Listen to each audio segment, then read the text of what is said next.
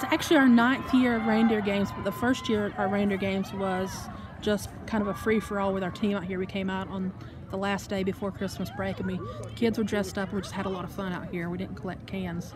So it's our 8th year of collecting cans for outreach.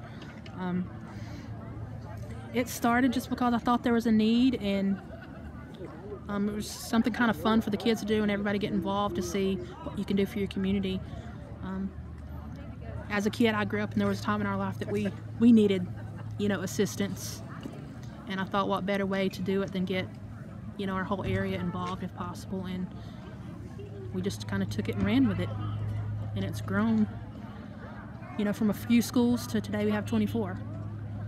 So, can't beat it.